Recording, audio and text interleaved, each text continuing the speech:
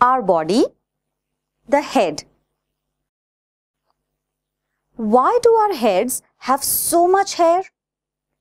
Inside our head is our brain. It is very important. The brain makes our body work properly. The brain helps us think.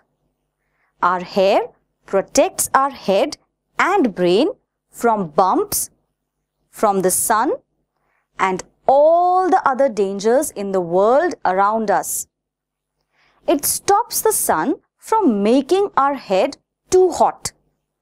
It protects our head when it is cold. If something hits us on the head, the hair makes it hurt less. Why do we get a lump when we bump our head? Just under the skin are lots of little tubes that carry our blood.